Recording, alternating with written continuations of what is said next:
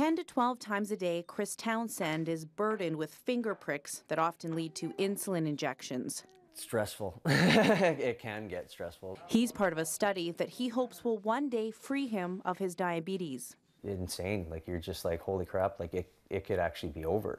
Chris recently had 8 plastic pouches that look like this implanted under his skin.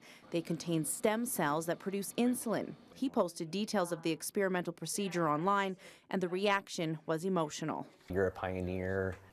People telling me about their kids, that was like, that struck the most. Dr. James Shapiro is cautiously optimistic. It's a first-in-human trial with cells that are derived from stem cells. The pouches contain millions of cells that can produce insulin when a person's blood sugar spikes and then stop when sugar levels go down.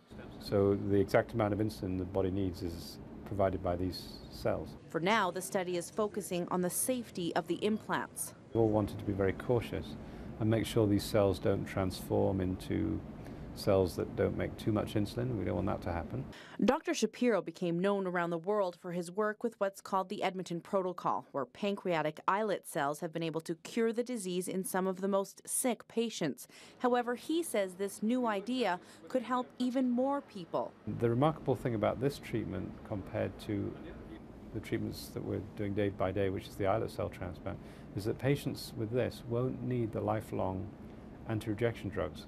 Scientists in Edmonton and California are starting with about 40 patients. And so far it's been very, very safe and looks like it's working the way we hoped it would. Chris Townsend says the study does mean he has to take a lot of extra pills. This is the anti-inflammatory, and then this is TAC, an immunosuppressant. But the father of 4 says it's worth it for the fact he could be contributing to a cure. If there is something that will make diabetes fixable, at least for if any of my kids get it, they won't have to go through everything I did. Carmen Leibel, CTV News, Edmonton.